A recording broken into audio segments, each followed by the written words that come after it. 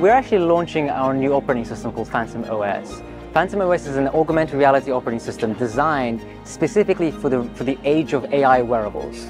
Our operating system has a proprietary AI system called Cassie. Cassie is sort of like Alexa but with eyes. And Cassie can assist you with everyday tasks. It can help you find your objects. It can help you build products. And our goal is to improve the usability of AR glasses, make them more consumer friendly, but at the same time reduce the cost of AR glasses by offsetting the R&D expense from the OEMs. Well, it was brilliant to launch at Cambridge Tech Week because we're based in Cambridge and we'd love to meet more Cambridge Tech fellows. And Cambridge is a great hub for technology. And this event is really one of the first events that we've experienced that brings all of those people together, shows off all the great technology working here, and of course, bigger companies that have come here as well.